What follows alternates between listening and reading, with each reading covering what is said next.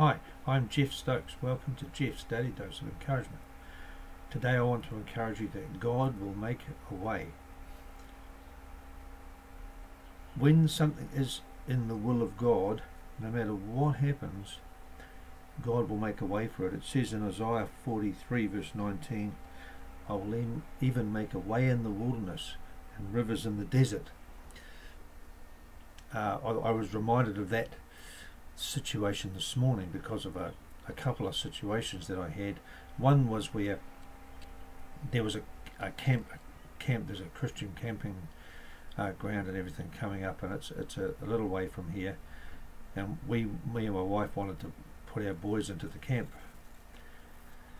and normally the camps are overnights, you know, they're like 3 nights, 4 days, 3 nights, and we thought, oh yeah, that'd be great. But then we read the latest email, and it said that all the camp, it was a day camp for a whole week, and that we'd have to drop off and pick up the kids every day. And my wife is pretty much crippled and can't drive anyway, and I suffer from chronic fatigue, and so I'm very limited in what I can do.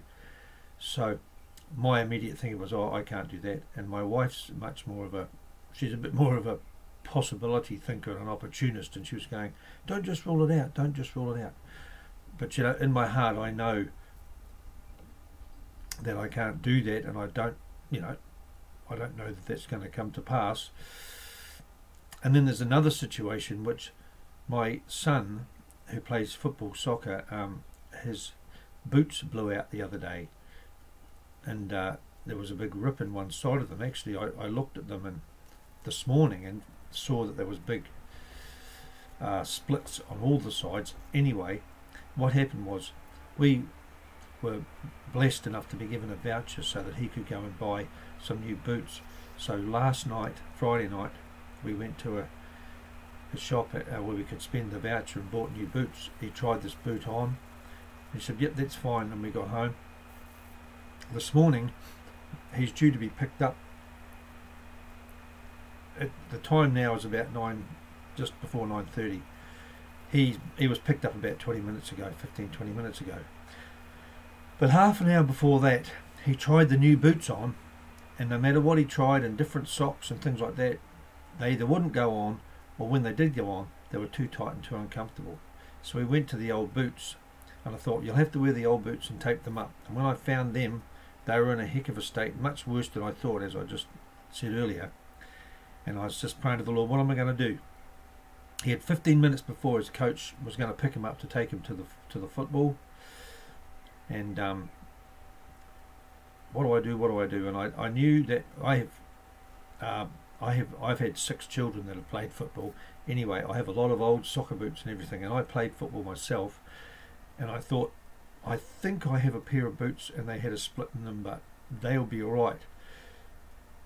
And I know my size is pretty close to what his foot size is now. He's only 12, and but he's got quite big feet.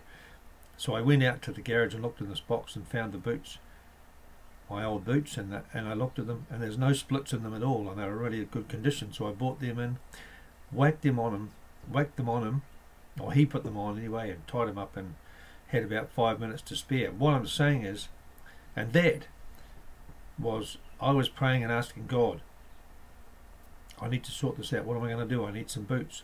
And then God showed me that I had those, and they were in good condition. So what I'm saying is that God will make a way where there seems to be no way, when it is His will. When it's His will for something to be done, to happen. It was obviously, to me, it's God's will at this time in their lives for the kids to play sport. And obviously at this time for the camp, it may not be God's will at this time, because if it was, He would provide the way so that the kids could be picked up or dropped off and picked up every day. And just to encourage you that, as it says again in Isaiah 43 verse 19, you know, God, there's a song and it says, God will make a way where there seems to be no way. And it says He'll make a way in the wilderness and rivers in the desert. If He has to, He will. And from that promise there, actually, He said He would actually do that. turns the wilderness into a fruitful land and things like that. God's able to do these things when we can't see it. If you don't know the Lord Jesus Christ, because it's only through him you can know God, if you confess with your mouth the Lord Jesus and believe in your heart that God raised him from the dead, you will be saved. For whosoever shall confess that Jesus is the Son of God, God dwells in him and he in God. And if you end up in a situation, if it's the will of God,